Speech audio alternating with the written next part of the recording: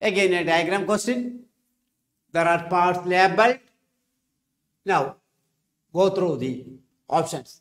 I have labeled what are all given. You can see it clearly.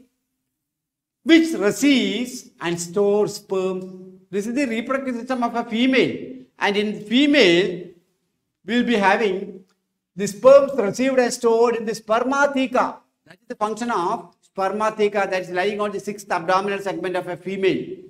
So, receives and that will be the spermatheca. Spermatheca is marked here as the B.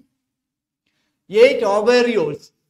See, whenever a diagram question is there and parts are marked, you have to identify what are the parts. Then only go for the questions. 8 ovarioles, ovaries, they are all marked as D. Okay. Then oviducts united at the opposite to the genital chamber as a common vagina. This is the common vagina. That is marked as G.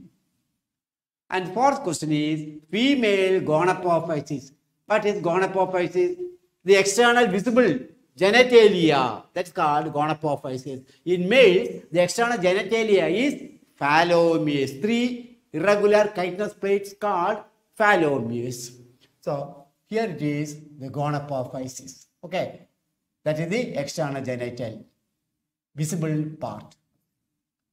So that should be the order. B, D, G, C. That's why we take it as the apple as the correct answer.